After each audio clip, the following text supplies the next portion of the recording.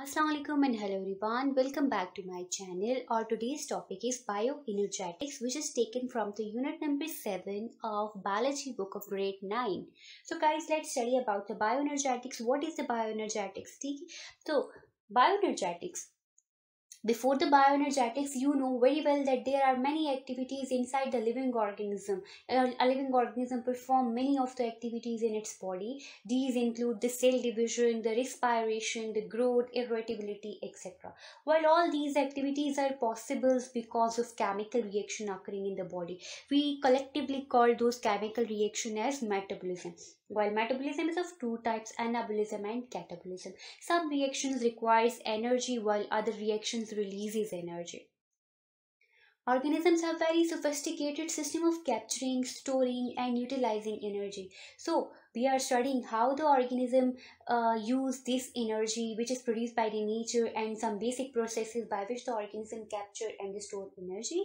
So starting with the bioenergetics, what is the bioenergetics? Bioenergetics is basically a branch of biochemistry in which we study about the transformation of energy in the living organism.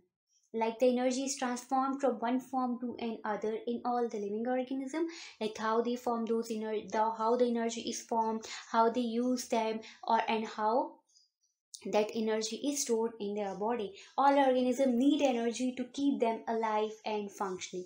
So as far as we know that sun is the ultimate source of energy for all the living organisms. However, only autotrophs use this energy directly. They capture the solar energy and convert it into stored chemical energy through the process of photosynthesis.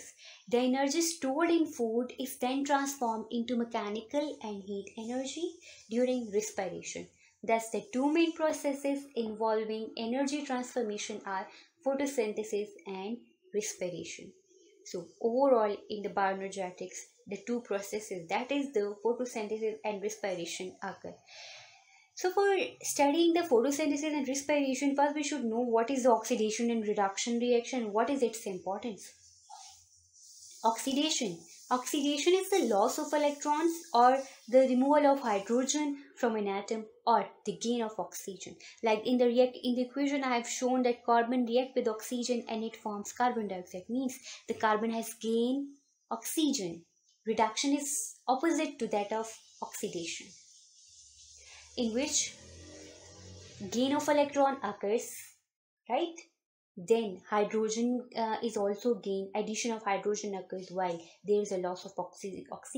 Oxygen is removed from the substance. Like in the reaction I have shown, hydrogen react with sulfur, it will form hydrogen sulfide.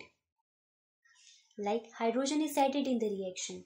If hydrogen is added in the reaction, it means it is then reduction reaction. So in photosynthesis, a chain of oxidation-reduction reaction occurs during which the carbon dioxide and waters are combined to make food molecules. Energy is stored in the food molecules. Carbon dioxide and water has combined, they have formed the food molecules, and this oxidation-reduction reaction, energy is stored in the food molecules. Respiration. In respiration, it is also an oxidation reduction process during which food molecules are broken down into carbon dioxide and water. In these oxidation reduction reaction, energy is released from the food molecule. So energy will be liberated. Now the energy has liberated. Now check out this one figure which I have drawn for you. The oxidation and reduction reaction. How the oxidation and reduction reaction occur and at which states. The first one equation shows that it is carbon dioxide react with water. It is of the photosynthesis. We are talking about photosynthesis, that carbon dioxide will react with water, it will form the glucose and the oxygen gas will be liberated, right? Like oxygen is released. So in this reaction, what happened? The carbon dioxide is reduced to glucose molecule. Like what it has done? It has lost oxygen while it has gained hydrogen.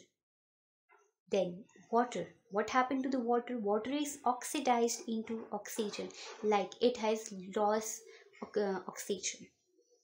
So oxygen is liberated. It is oxidized. and oxygen is gained as a separative molecule. As far as the respiration equation is concerned, so check out this one equation. Chemical reaction, that is the glucose react with oxygen, it will form carbon dioxide and the water will be released and oxygen and energy will also be liberated, right? The energy will also be liberated, but here the glucose molecule is oxidized because it has lost hydrogen molecule. It has lost hydrogen molecule, while the oxygen molecule, that is it is reduced because it has gained hydrogen molecule. So in this way, all the reaction, the oxidation and reduction processes will happen inside the body of an organism, and the energy will be liberated, which will be used by the organism during the respiration process, and it will be stored by the body of the plants during photosynthesis process. So hope so guys you have understand the topic. In case of any query, you can ask a question from me in the comment box below. Don't forget to like, subscribe and share my channel. Allah Hafiz.